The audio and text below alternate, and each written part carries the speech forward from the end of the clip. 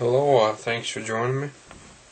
Today we're going to tie a simple nymph. This would be I would fish this probably when it's raining out in this early spring. Oops, hitting my vase up. Got a size 14 nymph hook right here.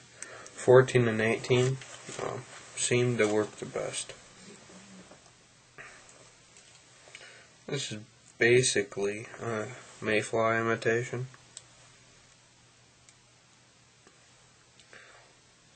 It's a real thin nymph. And generally I'll fish this with a sink tip line, so I do not weight it. I got some brown goose biots. Brown and natural seem to work the best.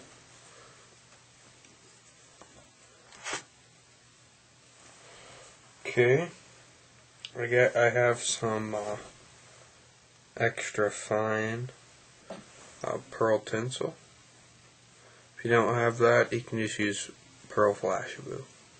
It's the same thing.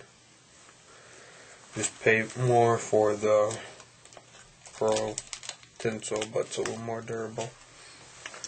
Take some olive dubbin, and this is a real easy mayfly pattern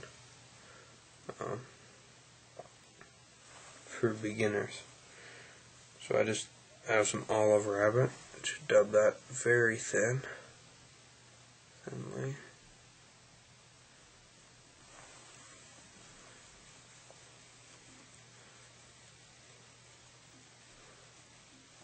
Need just a touch more.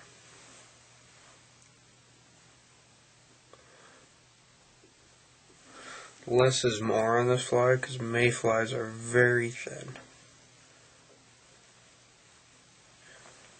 Okay.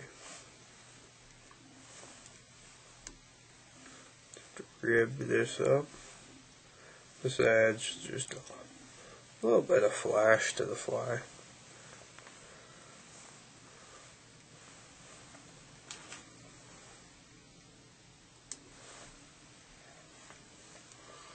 Okay. You can put a thorax if you wish. So I'm going to do that. I have some goose. I'll get this goose. Just take a few strands of some goose you got laying around. Should be natural or black goose.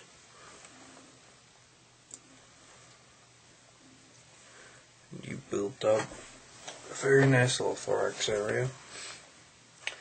So I'm going to take some scud dubbin. This has some antron, some opossum, bunch of stuff. And this is just in the hare's ear, as they call it. Just a tan color.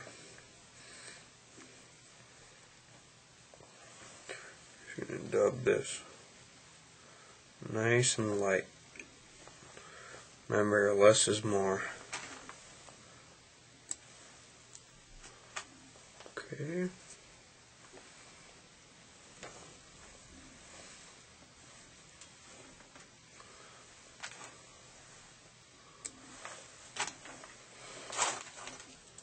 Okay.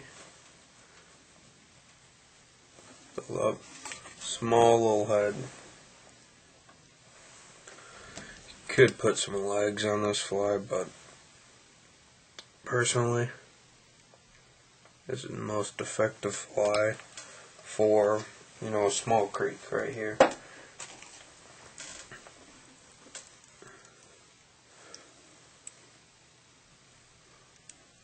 It's easy to tie, easy to fish. Spend more time on the water, less time at the bench. But here you go.